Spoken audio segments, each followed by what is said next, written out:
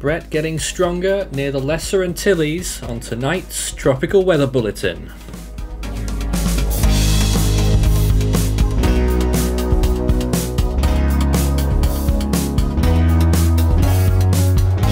And now the latest around the wide world of tropics.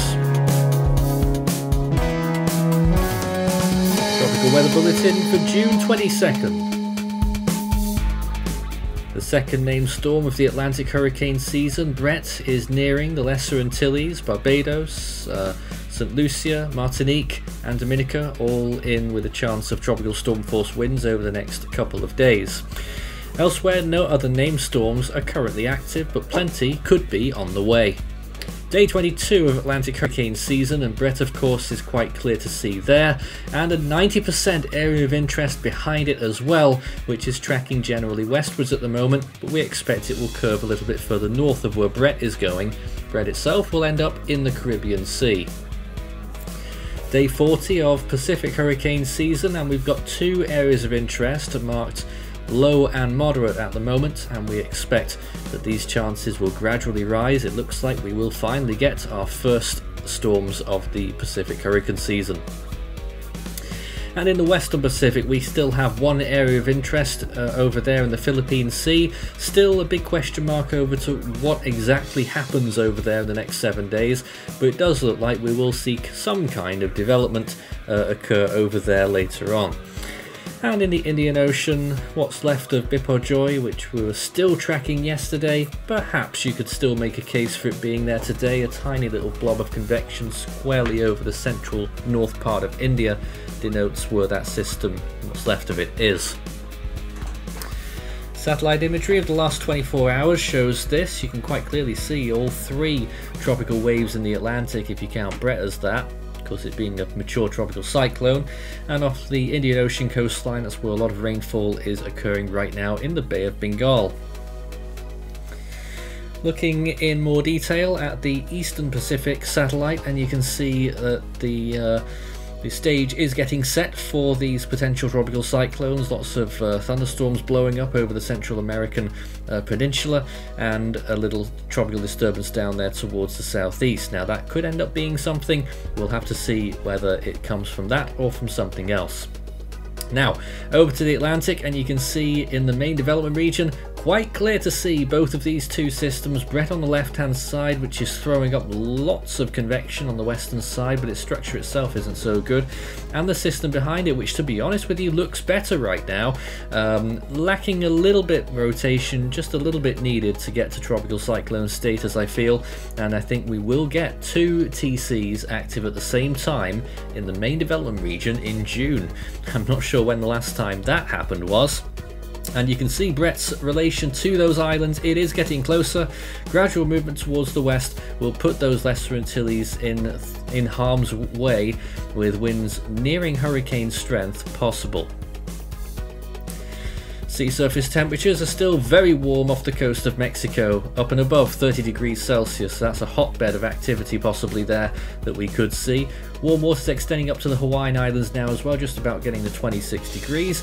The Atlantic, a few hot spots near the Bahamas and on the southern coast of Cuba, up and above 30 degrees Celsius.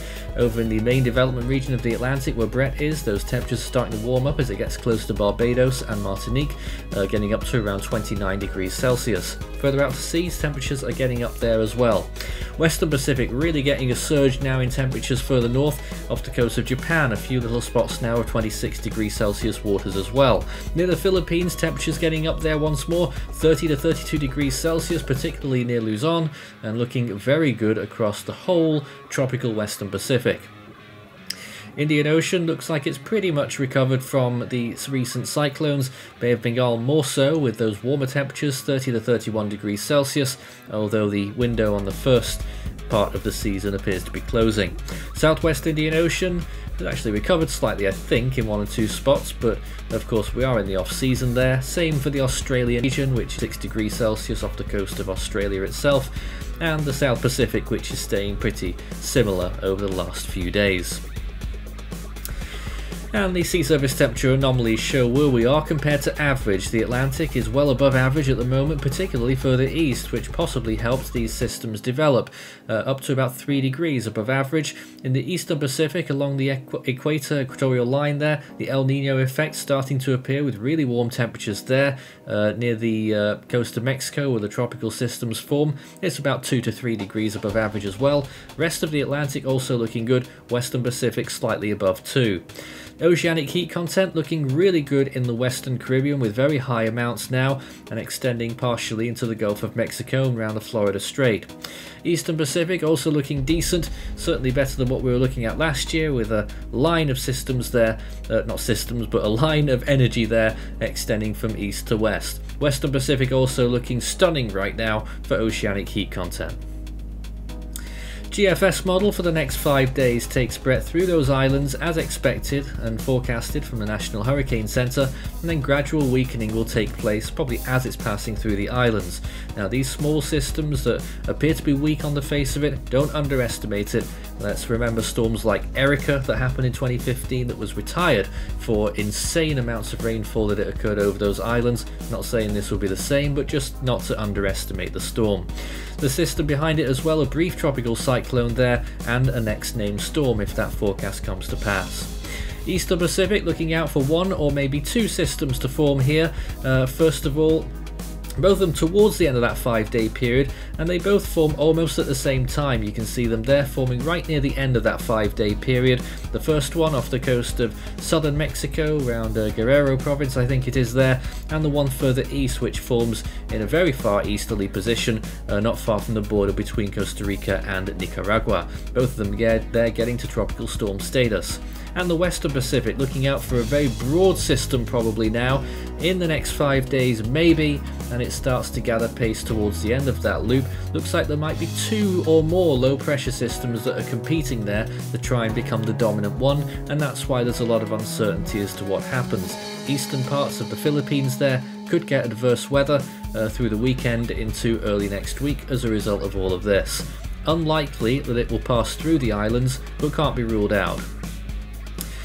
Precipitation expectations then for Tropical Storm Bret aren't particularly high, but they are still significant in a few spots, particularly wherever it makes landfall. That would be quite obvious, but around the southern coast of Dominica at the moment and the northern coast of Martinique, looks like that's where we're expecting, we're homing in on the highest rainfall amounts being and possibly a landfall location. Rainfall amounts there getting up to around 5 inches, which is 125 millimeters. On Barbados, getting up to just above 2 inches there, 50 millimeters, and actually some isolated values of higher near the coast of Puerto Rico, getting up to 5 inches there as well on the southeastern part of the island. Storm will continue through and will not produce much rain elsewhere. I think the rain over there in Jamaica and Cuba is incidental from other systems. Longer range, looking at these 2 Pacific storms, and they get pretty beastly. Certainly the first one, very broad and large and category 2 status there at least, I would say, as it skirts up towards the northwest, passing by the Baja California Peninsula. The second system is a lot more reserved. It does reach a first peak and then it weakens a little bit again, probably because of the influence from the much larger hurricane in front of it, and then it weakens to barely a tropical storm by the time we get to the end of that 10-day period on that loop. Day 5 to 10 in the Western Pacific, and we watch for this very broad system that starts to tighten up as it gets to higher latitudes, and there it is starting on its way towards the north and then the northeast, and a recurvature job going on there, becoming a category 1 typhoon.